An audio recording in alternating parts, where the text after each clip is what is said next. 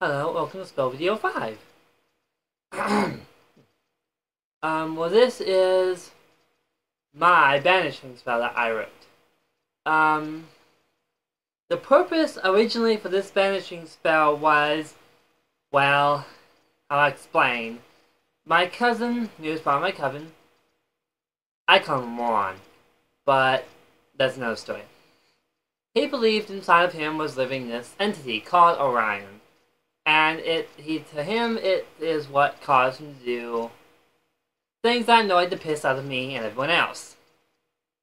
It came to the point where I actually got so erratic that it just got so bad that he was just doing things that just annoyed the living crap out of me and Eric, the other member of our coven. So we decided to put a stop to it. So the idea was this: banish it. So I read up on some banishing spells, and I came across a couple. At the time I was exercising my own ability to write my own spells. I was so proud of myself when I wrote one. So I decided to take some aspects of several different banishing spells.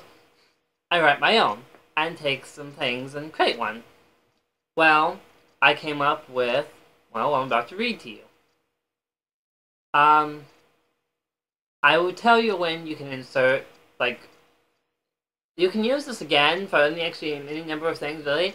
But you can just replace the names in that. Here it is.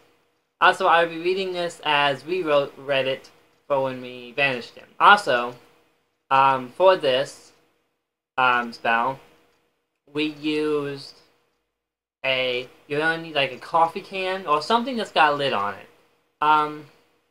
I used a big coffee can, and on the sides of the coffee can, I drew 4 runes. I will put pictures of them at the end of the video for the credits. That way you can know what they look like.